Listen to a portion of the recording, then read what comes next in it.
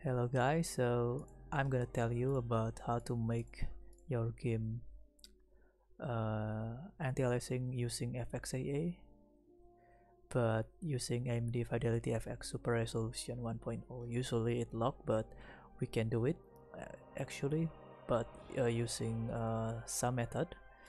But first of all, you need to change your setting to AMD Fidelity first in game. You need to change it, and it will make your game go to TAA forcefully. It's okay, we will change it later. After that you confirm it, and then you turn it off. You turn off your game. That's it. And then we continue to the next step. Alright, for the next step, after you close the game, before you close the game, make sure you change the setting to AMD FSR. After that, you go to game option. So game option is located in the blacklist document. I forgot to mention that. So you need to go here and also check the anti-aliasing index. So this is that you want to mess up with. So you change it from 2.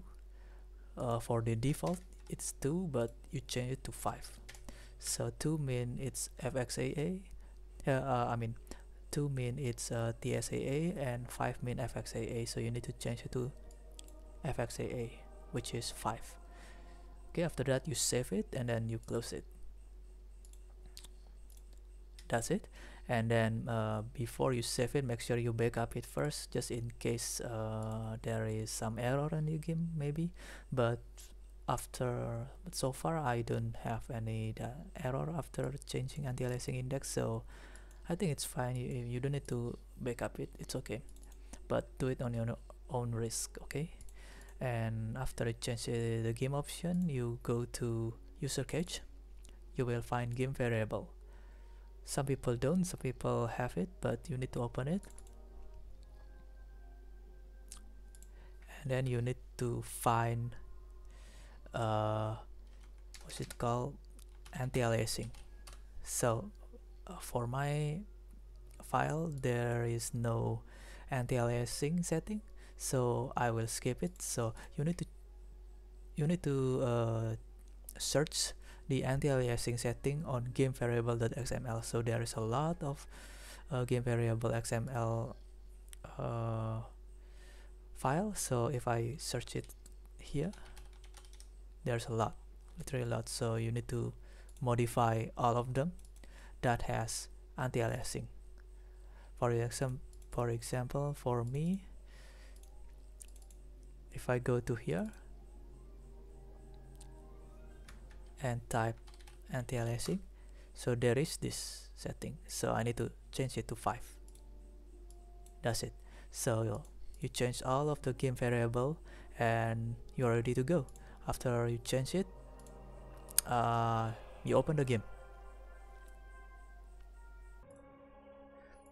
Alright, back to the game, and you will see your setting, and you go to display quality.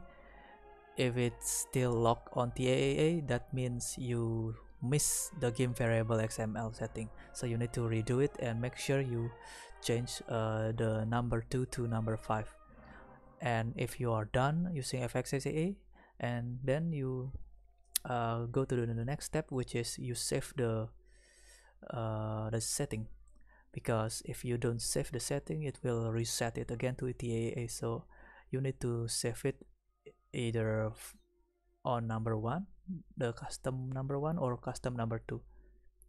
For my case, I save it on custom number 1. So if I go here,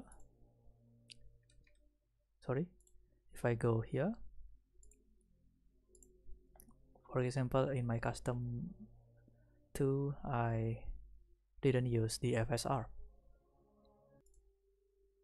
As you guys can see, I don't use the FSR. See, I don't use it. And then I'm going to go to my custom number 1 setting. This is my custom number 2, and I'm going to go to custom number 1. Alright, this is my custom number 1, and as you guys can see, I still keep my setting here. High remaster mode FXAA, and also AMD Fidelity FX Super Resolution. So that's how you do it. So you will get this fidelity. Okay guys, that's it. Thank you for watching.